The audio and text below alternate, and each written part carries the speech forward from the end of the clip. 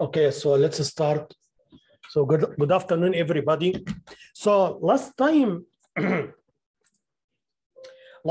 I told you in this course we are gonna use binary, hexadecimal, and decimal, and I told you the reason because, as you will see in this course, everything is this computer or this microchip can only work on binary numbers. Okay, as you will see, all numbers are binary, instructions are binary, everything is binary. Okay, that's why we need to learn the binary number. Decimal for us, for humans, that's what we use in our life. Okay, however, we also need hexadecimal simply because it's just more convenient for me. If I want to give you a binary number, it's better to tell you 3A instead of telling you 001 101. That's it. So it's a shorter representation of the binary number. It's just more convenient for us. You understand? That's why in this course, if I tell you this memory location is storing the number 3A, actually it's not storing it in 3A. It is storing 00111010. It has to be binary, right? However, it's easy for me to give it to you in hexadecimal. Okay. Anyway, this is why you need hexadecimal. I also explain how can you convert hexadecimal to binary, binary to hexadecimal, which is very trivial, very easy, because in hexadecimal we have numbers from 0, we have digit to 9, and then after that we have A, we have B until F. Right? So every digit here can be represented by 4 bits. For example, 0 means 0, 0, 0. 1 is 1, 0, 0. So it's going to go all the way until 1, 1, 1, 1. Okay?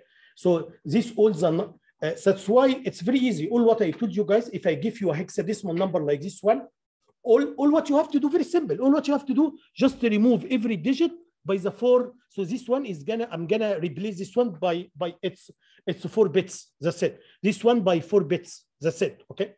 Same thing when you convert the binary to hexadecimal. You have to make groups of 4, right to left, group of 4, and then you have to replace every 4 bits by the corresponding digit. Okay.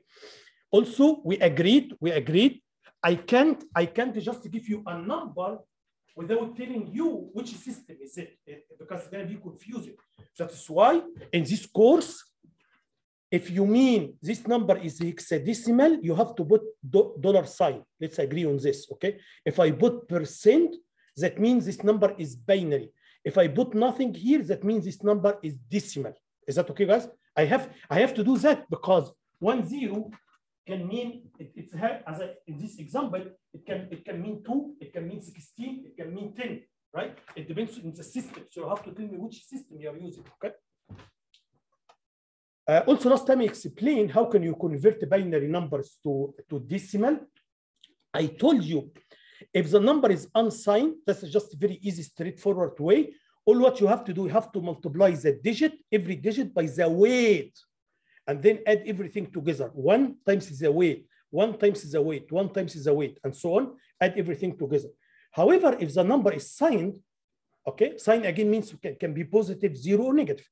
If the number is signed, so now there are 2 cases, okay? If the most significant bit, and also let's agree on this, okay? So from now on, if you have a byte or a word, it doesn't matter. If you have a byte or word, whatever the size is, the first bit here on the right, we call it least significant bit, least LSB, okay? Because you can even, it's very easy just from the English name, because this one has the least weight, 2 to the power 0.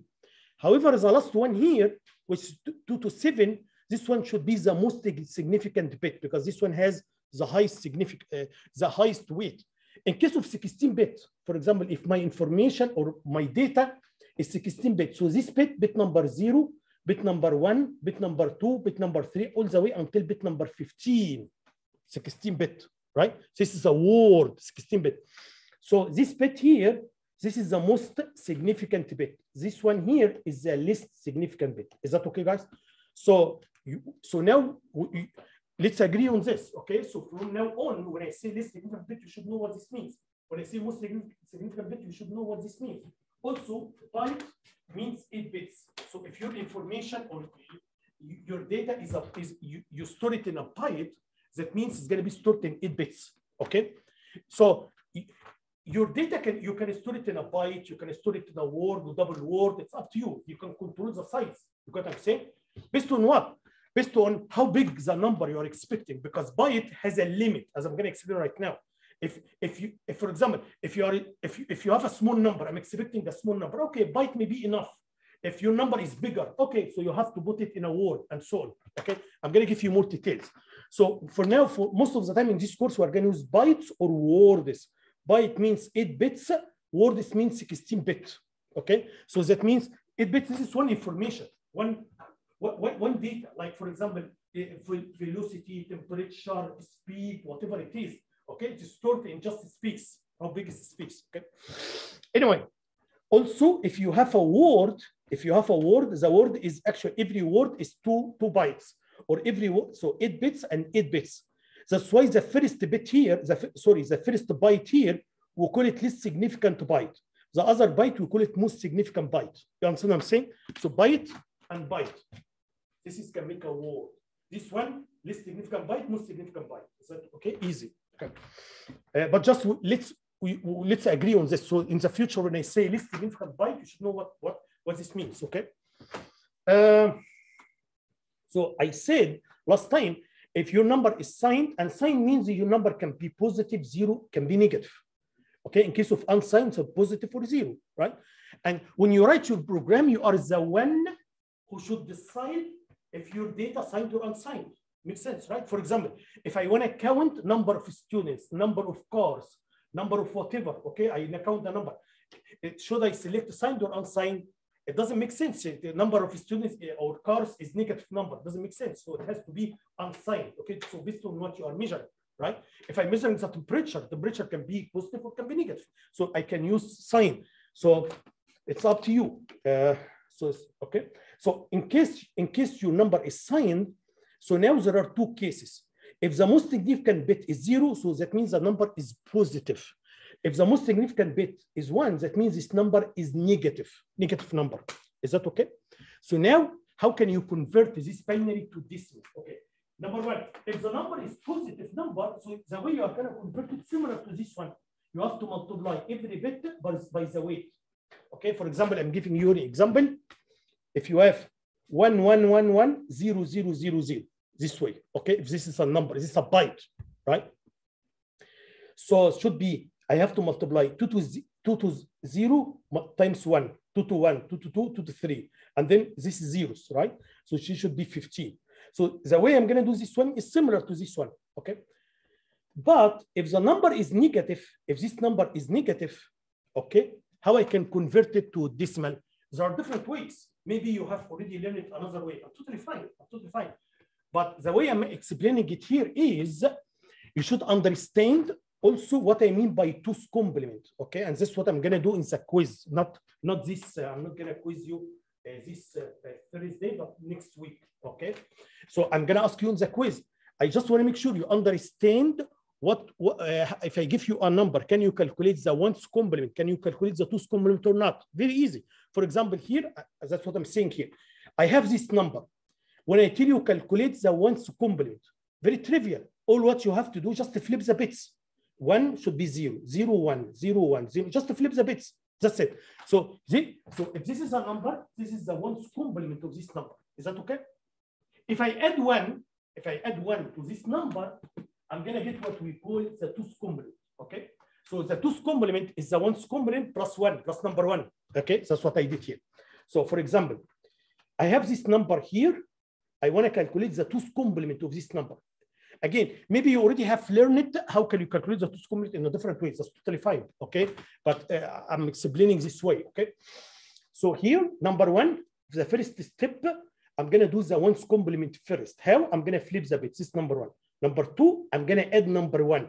So I'm going to get this one. So this number is the 2's complement of this number.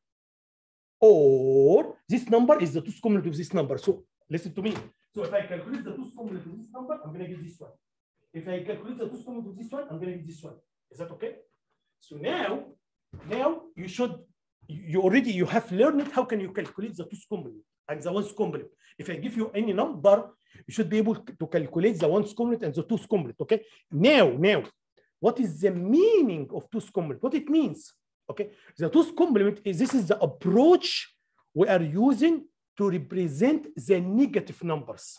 The negative numbers. Is that okay? For example, what this number is? This number is number 1. 1000. This number 1, right? So the twos complement of this number should be -1. Is that okay? So this is twos complement similar. You are multiplying by -1. So that's why in the coming quiz, I'm gonna ask you.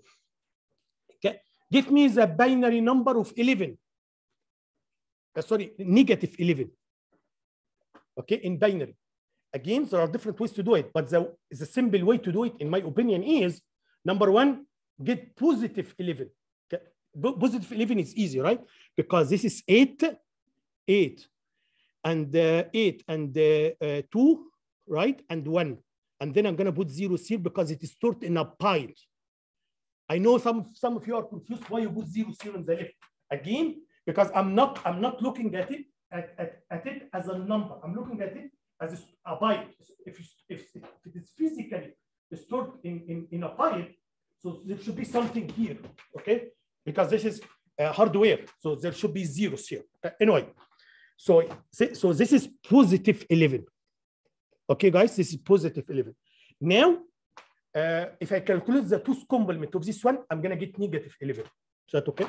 So if you calculate the twos complement, number 1, I'm gonna calculate the ones complement 0 0 1 0 1 1 1 1, and then I'm gonna add 1 plus 1. So it should be 1 0 1 0 1 1 1. So this one should be negative 11. Is that okay, guys? So what the way, if you know the number is negative, okay? So how can you, if I give you a negative number, how can you calculate the decimal value? Okay, there are different ways, but in my opinion, the easy way, my opinion is just to get the positive version of this number. How? Calculate the twos complement. So if I give you a negative number, calculate the twos complement. Now you have a positive number. Once you have a positive number, you can read it 2 to 0, 2 to 1, 2 to 2 easily. For example, let me give you an example. If you have this number, look here, guys. 2 cases. First case, I tell you this number is unsigned. Okay, and unsigned is easy. Should be 2 to 0 plus 2 to 1 plus 2 to 2 all the way until 2 to 7, which is equal to 255. Yeah, that's very easy one, right? If I tell you this number is signed, okay, now I'm going to look at this one. So for sure, this is a negative number. For sure, this is a negative number, okay? So I'm going to calculate the twos complement to get the positive version of this number. So if I calculate the twos complement of this one, it should be 1 0 0 0 0 0 0 0. Okay, that means this is positive 1. That means this one should be negative 1. Okay, guys. So also I have a very nice, if you go to the slides of this chapter, I have a very nice figure here. Yeah, if you look at this figure, guys, here. Yeah, so we have 3 bits. These all the numbers, possible numbers for 3 bits. Here is here I give you this number if it is unsigned or signed. So for example, this number 001. Okay, if this number is unsigned, should be 1. Signed should be 1. 1 and 1. Okay, if this number is signed or unsigned, 2 and 2, 3 and 3, 0. This one is 0, 0 or 0. Signed or unsigned, the same. Okay. However, so look at this part from here to here, guys.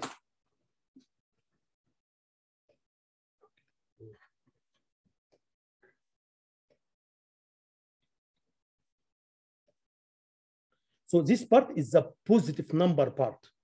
Okay, this number is the positive. So in case positive numbers, signed or unsigned is not going to make difference. It's the same number, right? If it here 2, 2, 3, 3, if it's the number is positive. Here, this part should be start as a negative number. Here in the negative number, for example, 1, 1, 1, here, it can be 7 if this number is unsigned, and if the number is signed, should be negative 1. This one, 6 and negative 2. Unsigned 6, signed should be negative 2. This one 5 or negative 3, okay, and so on. This just by accident, they are the same, 4 and negative 4, just by accident. Anyway, okay, guys? Okay, now, so I'm expecting now from you guys, you should, if I give you a number, if I tell you this number signed or unsigned, you should be able to convert binary to decimal, okay?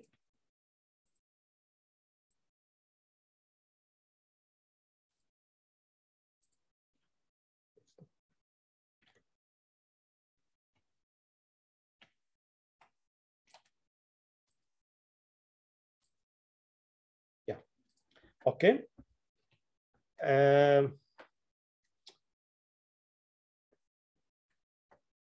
Okay, now the important question now, listen to me guys, and I know it's little bit, you are gonna get confused little bit until I teach you more in this course, in this point, okay? The question is, look here, if I have 1 1 1 1 1 1 1 1, okay, so this binary number, it can be 255 if this number is unsigned, or it can be -1 if this number is signed. It can have one of two values, right? So you should ask me, how can I know? Okay, how I can know if this one is signed or unsigned? I told you before, if the number is unsigned, if the number is signed, I can know if it's positive or negative from the most significant bit here, right? So the question, how I can know? Just give me 1 second, just one. Okay, how I can know if signed or unsigned? Okay, is there one bit here I can look at it to know signed or unsigned? The answer is no. Okay, so what happens is that, guys, and listen to me. What happens is that this is something you have to consider when you write your own program from the very beginning. You got what I'm saying? So when you write your own program, you already from the beginning you should decide this number signed or unsigned, and then you have to build your program based on that. Okay, that's why later in this course, when I teach more in this course, for example, when I teach multiplication instruction in assembly, multiplication, I'm going to give you 2 sets of instructions. Some instructions that can do multiplication for signed numbers, others can do it for unsigned numbers. Okay, so you are the programmer. When you program, when you write your code, when you write your program, you already decide in the very beginning it's signed or unsigned. Okay, and then you have to use the correct instruction for signed or unsigned. Okay, so this is one thing. The other thing also, guys, here, look here. If I have a number like this one and I want to display it to the user, so here I got this number from somewhere and I want to display it to the user here. Is that on the LCD, right? So I have to write a program to convert this number from binary to decimal, because human can only understand decimal. Okay, so that means I should have 2 different programs. Okay, one program for signed, the other one for unsigned. You got what I'm saying? So that if this number is unsigned, I have to display 255. If this number is signed, I have to display -1. This is also something you have to consider when you write your own program. Okay? Okay, guys. So what I'm saying, I don't want to you're gonna understand better when we go through this course, but do your best to understand what I'm saying here. What I'm saying here, if the number is signed or unsigned is something you have to consider when you write your own program. Okay, so that means 1 1 1 1 1 1, it can mean -1 or it can mean 255. Okay, so as I'm gonna explain later, when you do multiplication, when you compare, if I want to compare this number to another number, right? So I have to, it's going to be different, signed or unsigned. For example, if I want to compare this number to 1 0 0 0 0 0 0, so this number is +1. Okay, so that means if you consider this number unsigned, so this number is greater than this number. If you consider this number signed, so this number is greater than this number. You understand what I'm saying, guys? That's why when I teach instruction for comparison, I'm going to give you 2 sets of instruction, one for signed and one for unsigned. And then You know, when you write your program, you know if it's signed or unsigned. So you have to use this instruction or that instruction. Okay. So anyway, what I'm saying, signed or unsigned, is something you have to consider when you build your own program. The microcontroller, the hardware doesn't know if signed or unsigned. Okay. That is why the hardware is going to give you two sets of instructions. One to do multiplication if your number are signed, one to do multiplication or comparison if your numbers are signed. And when you write your program, you have to consider. Sorry, you have a question now? So that second number, you're assuming it's done in 2's complement? This one? The one you said was -1. Yes. So yeah, this number is -1. You are asking me how did you do this conversion? How I converted to -1? No, I'm just asking why would you not use 1's complement? Why? Why it's not 1's complement? Yes. Okay, look to my answer. My answer to represent the negative numbers in binary, there are different approaches. Okay, one of the approaches very widely used is the 2's complement, not the 1's complement. Okay, why? I'm going to explain later because there are other approaches to create negative numbers, but the people like the 2's complement approach because, as I'm going to explain later, it doesn't need new hardware. Still, what you are doing here, you can just, it's addition. Still, you can use addition to do both of them. Okay, for example, let me explain it quickly. For example, here, if I want to do subtraction A, or here A, take away B. Okay, so this subtraction, okay, let me explain here. So the subtraction operation is actually addition. So I'm going to add A plus B prime plus 1. That's why the people like, because this negative B is actually B prime plus 1. Anyway, so this is, I'm going to explain it later. You will see it later. But the good thing about the 2's complement is you can use addition to do two things: addition and subtraction. I don't need new circuit because subtraction is actually addition to the 2's complement. You get what I'm saying? So if I want to do this operation, A take away B, I can do this way: A plus B prime plus 1. So I can do subtraction using, I can do addition using subtraction. Is that okay? One more thing you should consider. Your question is, why I don't use 1's complement? Okay, simply because it's not going to work. Okay, what you mean it doesn't work? I'm going to tell you what it means. For example, if you have a positive one and negative one, what should be the result? 0. Okay, if you do it using 2's complement, it's going to work. If it is positive 4, negative 1, if you add them together, binary, so here I'm going to get positive 3. If you use 2's complement, it's not going to work. It's not going to get positive 3 because 1's complement cannot represent the binary numbers in negative, right? But it has to be the 2's complement. Anyway, okay, guys. Okay. Any questions? Any question? So now, in the coming quiz, if I give you a number and ask you to convert it to binary, it should be easy, right? If I give you a number and ask you to calculate the 1's complement, the 2's complement, it should be easy. Is that okay? Now, this is just very easy. You know, if you have a decimal number, how can you convert it to binary? You know the idea when you divide by 2. So 9 divided by 2 is 4, and the remainder is 1, right? Because 2 times 4 is 8, right? So there is a remainder 1. 4 divided by 2 is 2, and the remainder is 0. 2 divided by 2 is 1, and remainder is 0. 1 divided by 2 is 0, and remainder is 1. You know this one. This is how can you convert the decimal to binary. One more thing, if it's a small number, you don't need to do this one because, for example, I know the weight of the first bit is 1, 2, 4, 8. So for example, and then 16, right? 32, 64, 128. This is the weight for each bit. Okay, guys? which is 2 to 0, 2 to 1, 2 to 2, 2 to 3. Okay. For example, I want to make 128. Okay, so I'm going to put here 1, 0, 0, 0. I can do this way. Okay. Maybe easy way.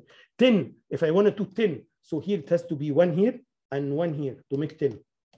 Okay. Or you can just use this one when you divide by 2. Anyway. Any question? Okay. Now, if you have n-bit number, if you have number and this number has n-bits number, okay? Whatever n is, n can be 8 bits, 16, whatever n, okay? So you have n-bit number, okay? So how many different combination you can have here? What I mean by combination is if you have all the possible number from 0, 0, 0 until 1, 1, 1, how many total combination you can have for n-bit numbers? The answer is 2 to n, 2 to the power n. Okay, guys, let's say it again. If I have n-bit number, this number is n bits, how many different combination I can have? Combination means 0, 0, 1, 0, different combination. Is that okay? Should be 2 to the power n. Let me give you example. If I have 3-bit number, 3-bit, so how many combination I have for 3-bit? Should be 0, 1, 2, 3, 4, 5, 6, 7. So this is all the combination I have. How many? 2 to the power 3, which is 8. Make sense? So you should know this one. Okay. So now if we have 8 bits, so how many total combination we can have for 8 bits? 2 to the power 8, which is 256. 256 different numbers, right? What if you have 16 bits? Again, in this course, I'm going to focus on 8 bits and 16 bits because we're going to use it all the time. In case of 16 bits, guys, okay, so it should be 2 to the power 16. This is all the combination we have from 16 zeros, from 16 zeros until 16 ones. All the combination we have from 16 zeros to 16 ones. Total, we have 2 to the power 16, which is 65,536. This is all the combination we have. Is that okay? So for any n-bit number, you can know how many combination we have, right? 2 to the power n. Any questions? This is the whole space. All the numbers I can have, all the numbers. Is that okay? Now, if this number is unsigned, what is the minimum number and what is the maximum number? So the minimum number should be 0. The maximum number should be 2 to the power n minus 1. Still, what is the space? The whole space is still 2 to the power n. You get what I'm saying? So total, we have 2 to the power n. Starting from 0 until 2 to the power n, not negative 1. Okay? For example, if you have 3 bits, that means I'm going to start from 0, 0, 0, which is 0, all the way until 1, 1, 1. So 1, 1, 1, which is 7, which is 2 to the power 3, negative 1. Okay, guys?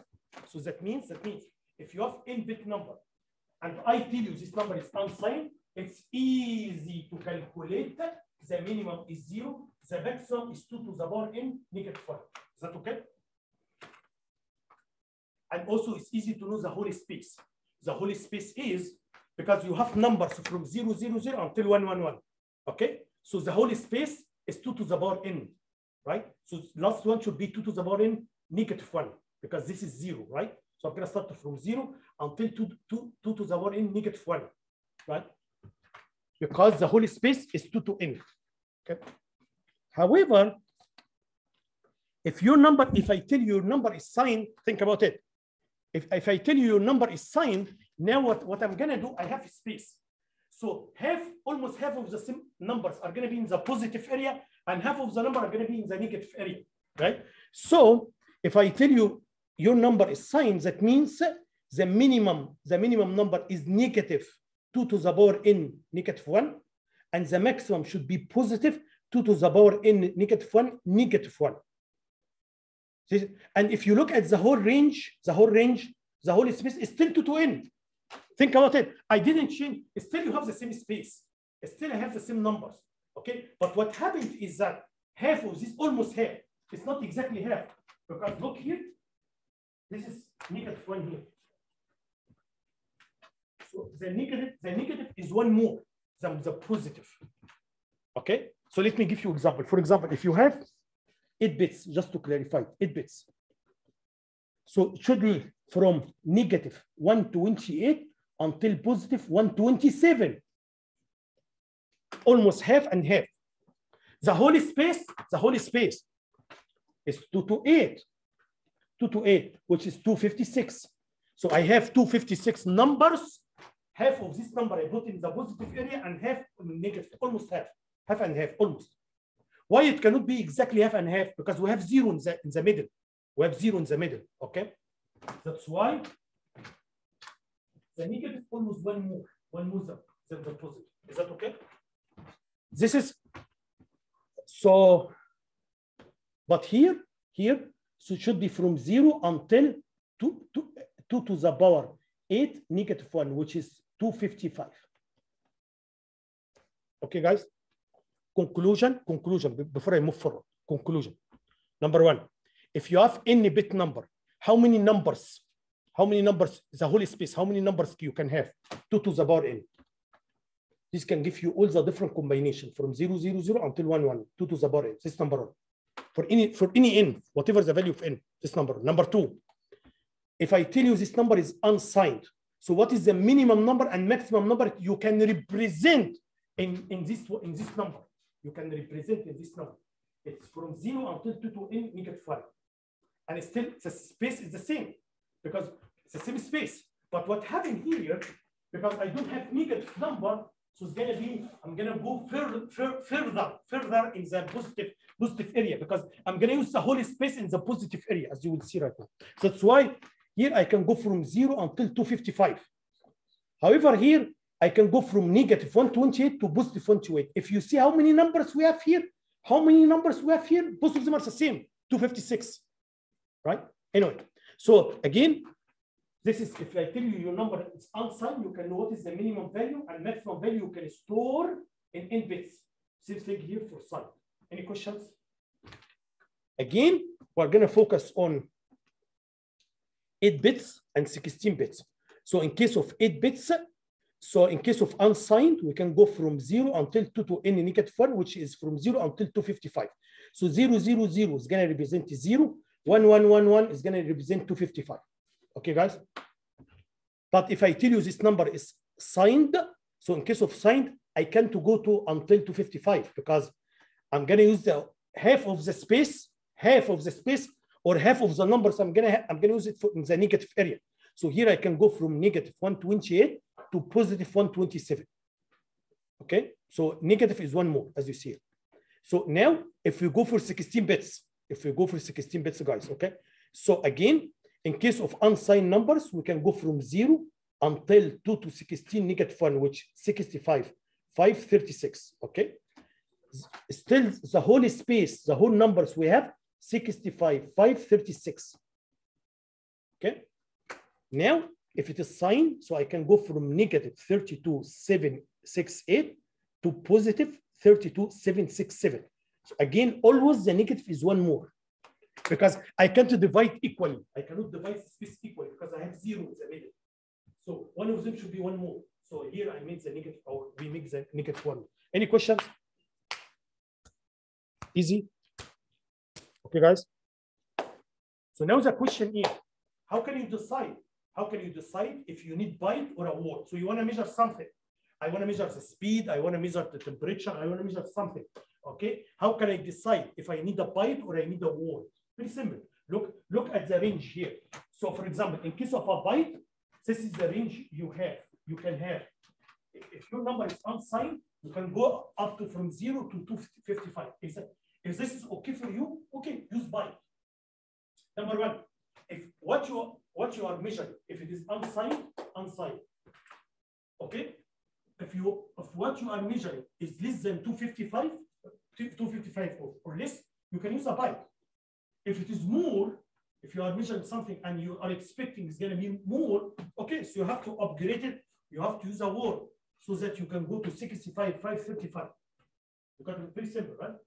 Same thing if your number is signed. So if your number is signed, In case of sine, this is your limit from here to here. If you are expecting what you are measuring is going to be in this range, okay, use a pi. If you are expecting what you are measuring is more than that, okay, you have to use a word. The word is this is a range per word. Okay, guys? Any questions? Yes, you have questions? So again, this is something when you write your program, you need to decide, are you going to use a byte or a word? Same thing, by the way, guys, you did in C language. You remember when you used integer, long integer, short integer, float, whatever, okay? So we used integer or long integer, short integer based on what? Based on the size, okay? How big the number is. Same thing here, okay? Any questions? Okay. So now I'm gonna move to the next section here. I want to talk about computer hardware organization. So I want to tell you here,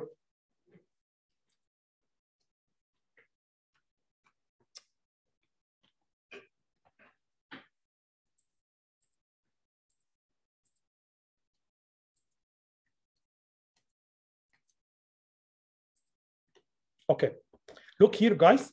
So in this section, I want to talk about any computer architecture. Any computer should have this architecture. Any computer should have this architecture. But first, let's agree. When I say computer, what do you mean by computer? What do you mean? Listen to me. When I say computer, I mean your laptop is a computer. Your PC is a computer. Smartphone is a computer. This chair is a computer. This chair is a computer. Let's agree on that, right? All of them have the same architecture. But maybe this one has more resources. Maybe this one has more memory than this one. Maybe the CPU is faster here than this one, okay? Which is not a bad thing. Why it's not a bad thing? Because, as I'm going to explain later, I'm not going to use this chip. I'm not going to use this chip to run MATLAB. I'm not going to use it to run like Word or Windows. No, I'm not going to do that. Okay, I'm going to use this chip to make a system, like for example, a traffic signal to control a traffic signal, as I'm going to explain later. So maybe this one has limited resources, but it's okay because that's what I need for the system I'm going to use here. That's what I'm saying. But all of them should have the same architecture, okay, or the same basic architecture. So let's see here. So any computer system should have this architecture. Number one, we should have processor, or sometimes we call it microprocessor or CPU, whatever you want to call it, CPU. So and then we have number of input-output devices, okay? And also we have memory. Also, we have what we call buses. So, okay, you are telling me any computer system should have a CPU. Okay, CPU alone can create a system or can create a computer? No, CPU alone cannot work. Okay, CPU, in order to create a system or create a computer, okay, or computer system, you should have memory. I'm going to tell you why I need to have memory here. In addition to the CPU, I need memory. Also, I need input-output devices. Okay, for example, here, as I'm going to explain later, we have here several input-output devices. So now I'm going to talk about one by one in some details. Okay, so this is the main idea quickly before I elaborate. Okay, so we have here what we call input device. Look at the direction of the arrow. This one is called output device. Look at the direction of the arrow. It means something. It means something. Right? So here, that means the data always come from here to here. This one means the data always come from here to here. This one means the data can come this way or it can come this way. You can understand what I'm saying? So that means all the time CPU is going to read from the input devices, not going to write, it's going to read. So the data is going to flow, from this device to the CPU, right? If it is input. If it is output, data is going to flow from here to the output. Okay, let me give you an example. What do you mean? I don't understand. I'm going to tell you what I mean. The LCD here. Do you think the CPU is going to read data from the LCD, is going to write data to the LCD. It has to write to the LCD. So the LCD is output device. Output, because it can just like CPU can write to the LCD. Same thing for the 7th segment. 7th segment here. Does it make sense? I'm going to read something from the 7th segment, or 7th segment, I'm going to write to the 7th segment. Okay, you understand what I'm saying? So this is output device. LEDs, we have here 8 LEDs. So all of this microprocessor is going to write to this device. So this should be output devices. Okay. Some devices like a switch is here, switch. So now CPU is going to read the data from the switch. You have a sensor, you have a keypad. Okay. So all of these devices are input devices. Again, very simple. Any device, if microprocessor is going to read from a device, this device is input, right? If microprocessor is going to write to a device, so this device should be output. Okay, guys? So input device should be used to send the data to the microprocessor. Output device should be used so that the microprocessor can send the data to this device. Okay? For example, as you will see in this course, I measure the temperature, okay, and I want to display it here. Output. So because I want to display it to the user, so I'm going to write it here, or I'm going to write it in the 7th segment here. Is that okay? But now for memory, look at the arrow here for memory. Yeah, because now the situation is different. For memory, I can write or I can read. That's why it's bi-direction that you see here. So microprocessor can write or I can read. So I'm going to elaborate about this, okay? But for input, it's only one way. Output should be one way, okay? Now, also we have something we call buses.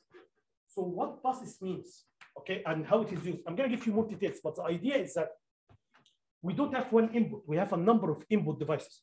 We have a number of output devices, okay? How all of them can communicate with the CPU. So I'm going to tell you here, elaborate a little bit here. Okay, so just briefly, before I elaborate briefly, the CPU, the buses should enable the input, output, and memory to communicate with the processor in a very efficient way. I'm going to elaborate what this means. Okay? So I'm going to take one by one here and explain it a little bit.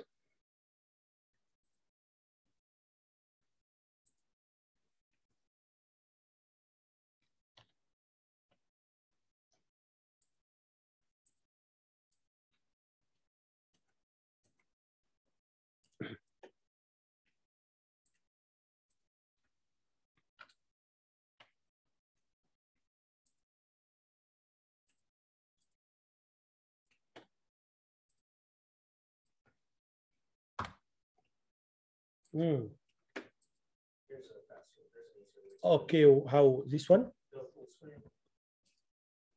Sorry, which one? The full screen, the bottom right. Yeah. This one? Yeah. It's already here, but it's shown on the other. It's shown on the screen here because it's extended. You got what I'm saying? Okay. No, I'm not maximizing it. I already maximized it, but it's shown here, not here. You got what I'm saying? So what I'm trying to do here should be here using this one. I want to say it should come here, not here. Okay.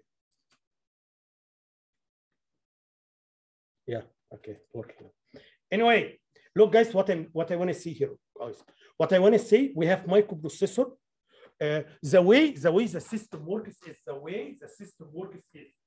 all the time. Data is going backward and forth between microprocessor and input-output device. If you see how the system works all the time, data is going to go this way or data coming this way. They are exchanging data all the time between the CPU and input-output devices. Okay. So the way we connect them together using buses. So I'm going to tell you what I mean by bus. Bus means it's common bus, common wires. So we have some wires. These wires are common, okay? Common wires, okay? The way it works is, if this input device, when I send data to the microprocessor, it has to put this data on the bus, and then microprocessor can read it from the bus. You got what I'm saying? So why they made it this way? I'm going to tell you why they made it this way. Because if you have like microprocessor, I cannot create like dedicated connection for every input-output device. This is not efficient to do this way, okay? Or it's not even scalable to connect it dedicated connection between every CPU and every input-output device. They don't do this way. The way they do it, we have here common bus. Common bus. Okay, you want to send data, put it in the bus, and then I'm gonna get it from the bus. If I want to get data from put in the bus, and then I'm gonna get it from the bus. That's how it works. That's why if you see here, guys, we have here, for example, input device 1. This input device 1 should put data on the bus, and then microprocessor can get it from the bus. So this bus is accessible by all the devices. Okay, for sure, by common sense, only one device should use the bus at a certain time, right? Two devices should not write at the same time, otherwise it's not gonna work, right? So only at a certain time, so should be only one device is using the bus. Okay, so bus, you can think the bus is just a wire, it's just a wire, and this is an approach to enable the CPU to exchange data with the input-output devices. You got what I'm saying? So we have 3 types of buses. We have data bus, we have address bus, we have control bus. Okay, we classify them based on the data they carry. Okay, so for example, the data bus, they should carry data. Okay, what data, as you will see later, when I read the number from you here, this is data. So okay, if I want to display a number here on the 7 segment, this is data. If I want to display a number here, that's a data. Okay, so anyway, so for example, if the microprocessor wanna send this number 17 to the output device, so microprocessor has to put on the shared bus 17, right?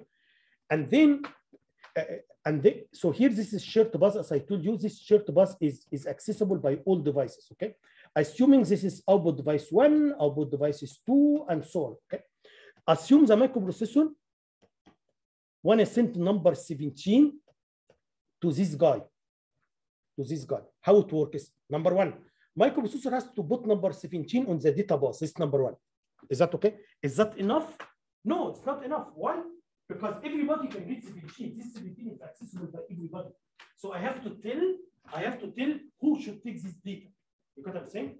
Because this is shared bus, right? So number 1, I'm gonna put 17 on the bus, so everybody can get the 17. But I need to send the 17 for a specific device. Here comes the address bus. Okay, so we have another one we call address bus. So the address bus, the idea for the address bus is every input or output device should have a unique identifier number, like your social security number. Every person here in the United States have a unique number identifier. Same thing here.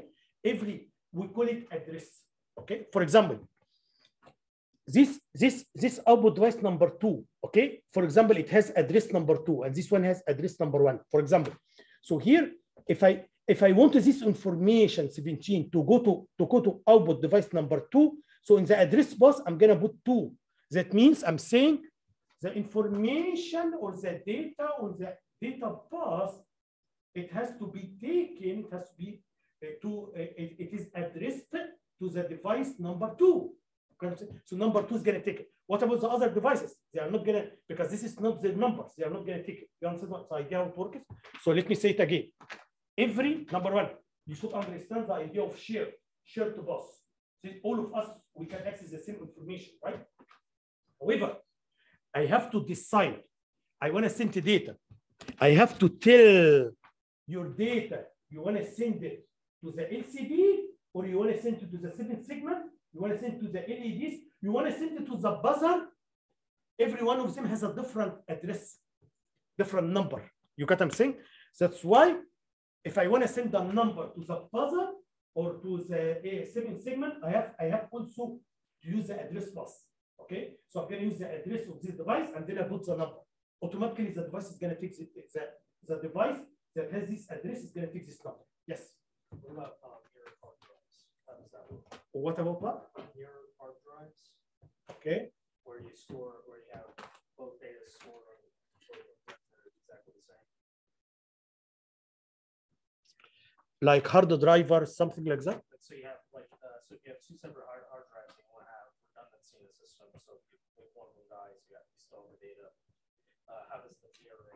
Look, it's exactly the same idea. If you go down to the physical representation of the data, there are locations. Every location has a unique address.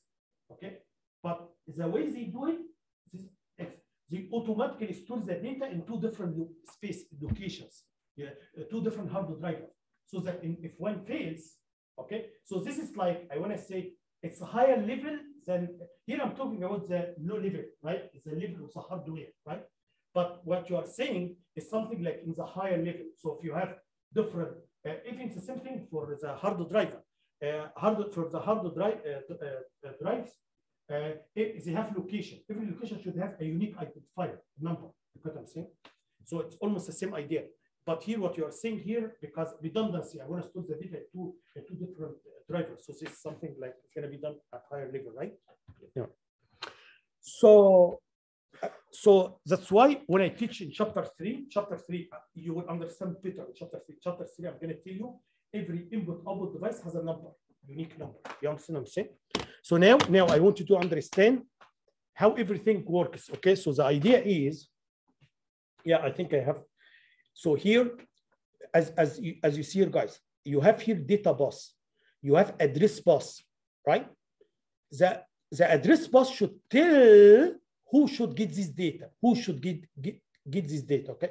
So for example, if I want to send number 17 to the output device number 1, so I have to put here 17, but in the address bus, I have to put 1 here in the address bus to tell this data has to go to number 1.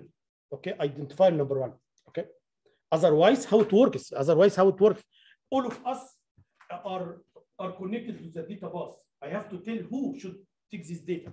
That's why, as I told you in chapter 3, if you want to send data to the 7 segment, you have to use the address of the 7 segment. If you want to use data to this one, you have to use the address of this one. Okay. So every input-output device has a unique address. Is that okay?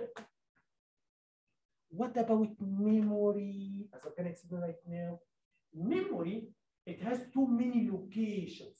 Every location can store only 1 byte. Every location also has a unique address. You got the same idea. Otherwise, how it would work? Because we have too many locations. If I want to store data, you have to tell me where exactly, in which location I have to store it. Okay. So I'm going to elaborate just shortly, Yeah, so that's what I'm going to explain right now. So for memory, as you see here, this is just a diagram for memory. As you see here, memory should have too many locations, as you see here, guys. Okay, every location you can store only 1 byte in every location. It cannot be more, it cannot be less. It's 1 unit, fixed unit. This location, take a byte. This location, give me a byte, right? You can only read a byte, or every location can store a byte. Okay. So every location should have address, a number, right? So for example, if I want to read the information at location number 2, you have to give me the address, right? You have to tell me which. I can't tell the memory read or write. I can't do that, right? You have to tell me if you want to read which location. That's what we call address. So the memory here, we have locations. Every location has a unique address, and every location will store a byte. Okay. So for example, if I want to write to this location, I have to put 0 on the address bus. Address bus, I have to put 0 on the address bus to tell the location number 0. I want to write to you. Then whatever write is going to come here. It's going to replace this one. Anyway, if I want to read location number 2, I have to I want you to understand what is the difference between why I need address bus and why I need data bus, right? So for example, if I want to read from the memory, location number 2. Number 1, I have to put number 2. I have to write number 2 on the address bus. Number 2, I'm going to tell the memory read. Once I do that, the memory is going to look at the address bus. Yeah, you want to read number 2? Okay, so it's going to take this one. It's going to put it on the data bus. Then microprocessor is going to take it from the data bus. Okay. Anyway, so it's the same idea here, guys. If I want to write, if I want to write to this output device number 2, okay, number 2. So I have to put here number 2. This is the address on the address bus. I have to put here number 17 because I want to write number 17. I want to write number 17 to this output device. Okay. Once you put the data and once you put the address, is that done? Okay, so the device is gonna work? No. You have to send a command to the device. You have to send a command. You have to tell the device, now the data bus is ready. The address bus is ready. Start working. You have to give the command, okay? So how I can give the command, that's what we call control bus. So 3 buses, they have to work together. So let me tell you how it works. Look here, guys. If the microprocessor wanna write number 17 to the device number 2, how it works? 3 steps. Number 1, I have to put 17 on the data bus. This number 1. Number 2, I have to write number 2 in the address bus. Is that right? Okay. Number 3, now everything is ready. So I'm gonna tell I have to send a command to the device using the control bus. Once I do that, once I send the command, the device is gonna take whatever here on the data bus, which is 17, and is gonna which device, because all of them are accessible. Which device? The device that has this address. Okay, number 2. Okay, it's gonna take this one and it's gonna store it. So this one is not gonna take this data because this is not for me. This address is not for me. Is that okay? So you should understand now what I'm saying. We have 3 shared buses, shared, right? So one for data, one for addresses, one for control. Okay, data bus is used to share data. If I want to send the data to you, I'm going to put it in the bus and then you can take it from the bus. If you want to send the data to me, put it in the bus and then I'm going to take it from the bus. Okay. Address is used to tell who should read or write. So which input output device or which memory location. Okay. Number 3 is the control bus should give the command to the memory. Memory, everything is ready. You have to start reading right now. You have to start writing. Okay. Anyway. So now. So microprocessor sent its data to the memory or output devices. However, microprocessor, and this is we call it write. Microprocessor is gonna write to the memory. Microprocessor, when it takes data from the memory or input output device, we call it you read from the input output device. Okay. So now let me go a little bit here, guys. So I told you any computer system. Okay. So now I told you any computer system should have microprocessor. I'm going to elaborate a little bit about this microprocessor. Also, I told you about we have input devices, we have output devices, also we have memory, right? And we have buses. These buses should enable exchanging the data. And this is if you look at how the system works all the time. Send the data, receive data, send the data, receive data, all the time. Microprocessor sending data, receiving data, sending data, receiving. Okay, so that's how it is all the time. Okay, exchanging data with the input output device and memory. So now I want to focus more on memory. So for sure, input output device is easy, right? Because I wanna display something here. So this is output device. So I'm gonna send something to the LCD, right? Now I wanna get some value from the user. So I'm gonna read it from the switches. You can input some value in the switches, then I'm gonna read the switches. Makes sense. But now you are telling me every system should have a memory, right? So tell me why I need a memory. Why we need the memory, okay? And how it works. So now I want to focus more on memory. So the question is, why I need a memory? I need a memory, guys, because as you will understand better in this course, in memory, I store 2 things in memory. In the memory, I store 2 things. Number 1, I store data. And what I mean by data, for example, you know, any program, you should have variables, you should have arrays, okay? You should have string or text, right? All of this, that's what I mean by data, right? So all your variable arrays, text, messages should be data, right? So they are stored in memory, okay? Also, your program is stored here, and that's what you see. You are going to see in the first lab. In the first lab, you are going to write the program in assembly, and then you are going to see how this program is converted to machine code and stored in memory. Okay, can you say it again? Okay, I'm going to say it again. Look here, guys. What program means? Any program is just a bunch of instructions. Is that right? So any program, any language, just a bunch of instructions, okay? What happens is that after you write your program, this bunch of instructions should be converted to machine code. Okay? Because this is the only thing that microprocessor can execute. Microprocessor doesn't understand your Java or while loops, for loops. This is just for you. Microprocessor doesn't understand that. Okay, that's what you're going to understand better in this course, right? So every microprocessor should come with a bunch of instruction. It can be executed by the hardware, right? So whatever language you are using, at the end, you have to use some programs like assembler, compiler to convert your program to machine code, right? So again, any program is just a bunch of instruction. Every instruction, just a bunch of ones and zeros. Is that okay? So your program, where your program is stored. Microprocessor doesn't have a storage area. So microprocessor here, microprocessor doesn't have a storage area, right? So what happens, as you will see in the coming lab, is your program should be stored in memory. Again, your program is a bunch of instructions. Every instruction is just a bunch of ones and zeros. You understand what I'm saying? And then when the microprocessor executes the program, how microprocessor is going to execute the programs? Microprocessor is going to come as a memory. Memory give me instruction 1. Then after you read instruction 1, punch 1 to 0. You are going to execute it by the hardware. When you finish instruction 1, you are going to go to the memory back. Memory give me instruction 2.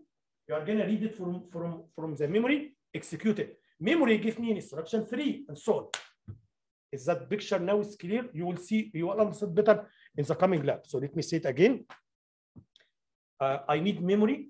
Any system should have memory, okay? Because the memory should store your program in machine code, right? Because processor doesn't have a storage area to store the program. All what I have to do to execute instruction by instruction, I'm gonna read instruction by instruction from the memory, right? Give me one instruction, bunch ones and zeros, execute it. So I finish instruction number 1. Give me instruction number 2, and so on. You got what I'm saying? Anyway. So here I want to show you how it is connected. So all the time, microprocessor and memory, they are exchanging data. I want to read this location. I want to write to this location. I want to read this location. I want to write to this location all the time. How this is done? It is done by this way. Memory, you can see it like a memory chip. You have a chip here, and this chip should be wired to the microprocessor this way. Okay, as I told you, we have data bus. Okay, we have address bus. Look at the direction of the address bus. In the address bus, you have to tell me memory, and then also you have here control bus, read or write. For sure, you have to tell me as a memory, you want to read or you want to write. So that's why you have control here. You have to tell me you want to read or write. Also, if you want to read or write, you have to tell me which location, because I have too many locations. You cannot just tell me read. You can't, because I have too many locations. So you have to tell me which location, right? That's how it is connected. Okay. So in our microcontroller here, the data bus is 8 bits. That means when I read, in every reading operation, I can read 8 bits, or I can write 8 bits. Okay, because as I told you, this is how it is made. In memory is a memory. We have locations. Location number 0, location number 1, location number 2, location number 3. But I'm not gonna call it location anymore. I'm gonna call it address. Okay, so we have to tell me which address you wanna read, which address you wanna write to. Okay. Anyway, in every location or in every address, we store 1 byte, fixed size, 1 byte. Is that okay? So for example, if I tell the memory, I wanna read the location number 2, memory is gonna give you AB. Okay. If I wanna write to the location number 1, I wanna write to location number 1, FF. So what happens, this one is gonna be deleted. You are gonna overwrite. You are gonna delete whatever is there, and then you are gonna write FF, okay? So now you should understand what I mean by address. Address is a unique identifier. Address is a unique identifier. This unique identifier, it can be for input, output devices, also for locations in memory. Same thing for locations in memory, okay? I told you we have a fixed unit. We have fixed unit. When you store in memory, you can store a byte or you read a byte. Okay. So now someone can ask me, what if my data is less than a byte? Assume my data is 1 bit, for example. I have 1 bit. This bit can be 0 or 1. 0 means something, 1 means something else. Okay. So how I can store it in memory? Can you store it in memory? 1 bit? No, you can't. As I told you, very, very clear. You have to write a byte. You have to read a byte. Okay. So how can you do it? Very simple. The way you can do it, guys, you can have a byte this way. You can put your information, if it is 1 bit or 2 bits, whatever, and then you can put zeros here, and then you can write the byte. You understand what I'm saying? So you have a byte here. Okay. And for example, my data is just 1 bit or 2 bits. Okay. So I'm going to put here in this bit, in the byte. Then I'm going to store a byte. Then when I read the byte, I'm going to only look at this bit. Okay. Because I can only write a byte or read a byte. Okay. So this is my answer if your data is less than a byte. So now, what if your data is greater than a byte? Think about it. For example, my data is a word or double word. Okay? How I can do it? You understand what I'm saying? What I'm saying, every location in the memory is storing 1 byte. What if my data is 16 bits? And 16 bit is a velocity, it is a temperature, something you are measuring, right? So it's a word. How I can store it? Very simple. The way you are going to do it, guys, you are going to store it in 2 locations. 2 locations, right? Because every location is a byte. For example, as you see here, guys, this is a word. For example, here we have a byte here, least significant byte and most significant byte. Okay. What we are going to do here in this course, guys, look here, guys. If I take the memory, I have a byte and I want to store it in location 1000. Okay. So what the memory is going to do, is going to go to the location 1000 and it's going to put the byte here in this location. Okay, this location is a byte. If this location is a byte and you want to store a byte, okay, we don't have a problem. We're okay. However, if you have a word here, as we will do in this course, you have a word. I'm going to say, I want to store this word in location 1000. Actually, we say it this way, okay? But that doesn't make sense. Because location 1000 is a byte. So how can you store word in a byte? Okay, look here, guys. Actually, when I say I want to store a word in 1000, what's going to happen is automatically it's going to take 1000 and next one, 1001. But I don't need to say 1000 and 1001. You just give me one address. And because this is a word, I'm going to put it in 2 locations. You understand what I'm saying? So again, in this course, guys, as you will see later, you can say, I want to store a byte in 1000. What happens? I'm going to store this byte only in 1 location. However, if I say, I want to store a word in location 1000, because this is a word, so automatically it's going to take 1000 and next one. So this word, I'm going to put it here in two locations. I don't need to say 1000 and 1001. I don't need to say 3000 and 3001 because it's automatically just give me one and then I'm going to put it also in the next one. Yes. Yes, you overwrite it. You cancel whatever is there. This is a very good question, right? Very good question. Look here, guys.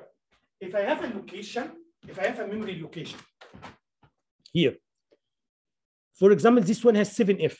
If you read, okay, read, you are not going to change it. Still 7F. If you read, you copy. So I'm not going to change it. However, if we have some value here like 7F and you write, if you write AB, you actually overwrite. So this one is going to be canceled of AB. You overwrite. Yes, you have a question? Yeah, so whenever you read out of that, if you're looking for that byte, or no, if you're looking for the word, you just have to the 1000 and it fits to your 9000. Yes. So what I'm saying is, guys, let me say it again. If I have a byte and I take the memory, please store this byte in 1000. Okay, it's gonna take this byte, put it in 1000, right? If I have a word and when I write an instruction, I say I want to store this word in 1000.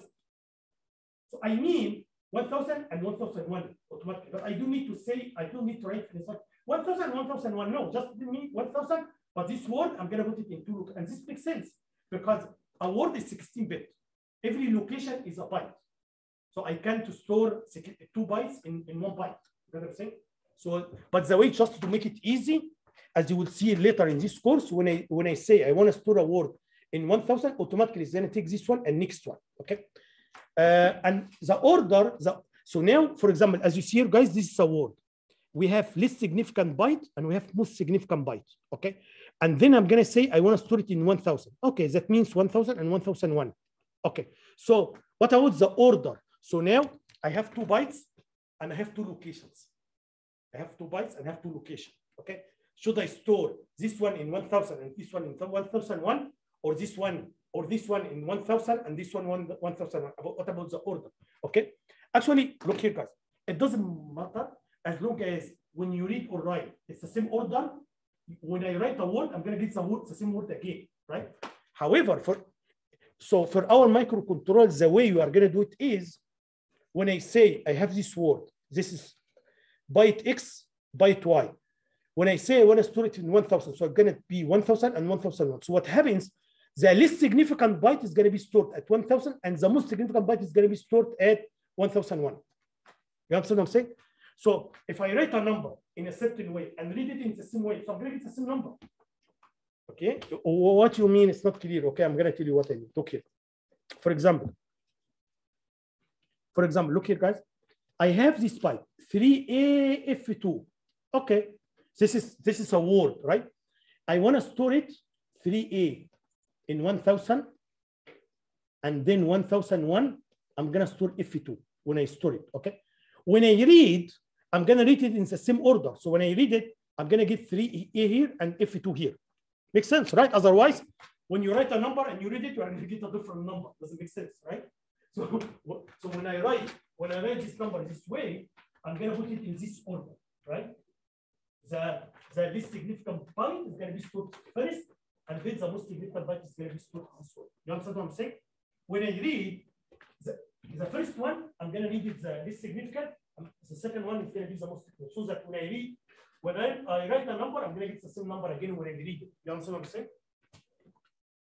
Anyway, this is how it works here in our microcontroller. By the way, other microcontrollers do the opposite. So other microcontrollers, they store the most significant first and the least significant second. So here you put F2 and 3A. Actually, it doesn't matter as long as the way you read, right? The same way you read, it doesn't matter, because when I write a number, when I read it, I have to get the same number. Okay? But anyway, I don't want to confuse you, but for our microcontroller, as you will see in this course, we store the least significant first and then the most significant second. Okay. One more thing here, I forgot to tell you guys here. We have addresses, right?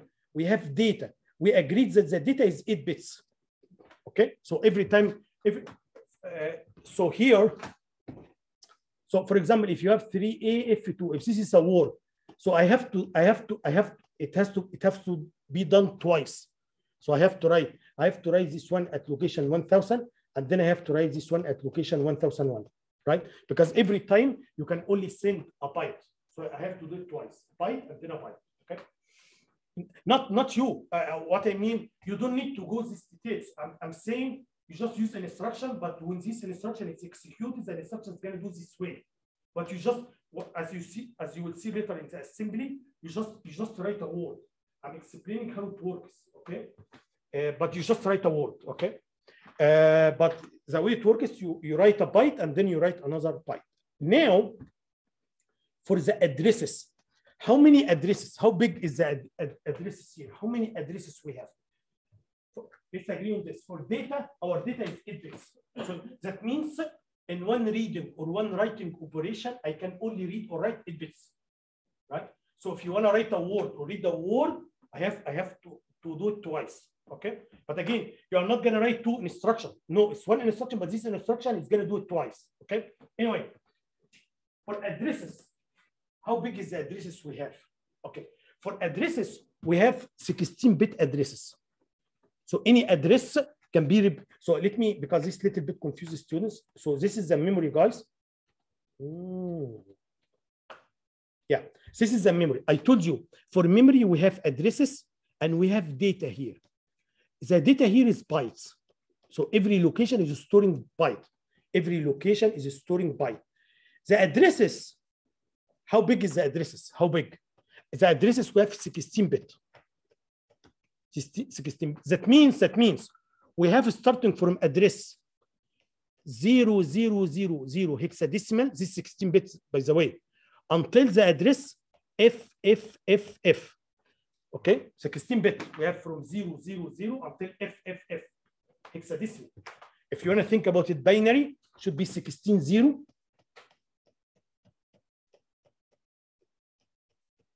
Because every this is percent, every 4 bit here is only 1 bit here. Okay, so if this binary 16 zeros until 16 ones. That's why I like hexadecimal more. Instead of writing 16-0, 16-1, I can just write 4 zeros and 4 ones. Okay, but so anyway, what I'm saying is that addresses are 16 bits. That means we have addresses, we have starting from 000 until FFF. This is all the locations we have. Okay. Okay, guys. Okay. Okay, that's enough for today. So we're gonna have tomorrow. We're gonna have a lecture instead of lab. Okay, we're gonna have lecture. It's gonna be in Johnson Hall, not here. Okay. The reason I want to give a lecture because I have to start with the first lab next week. So I have to teach enough stuff to start the first lab. Okay.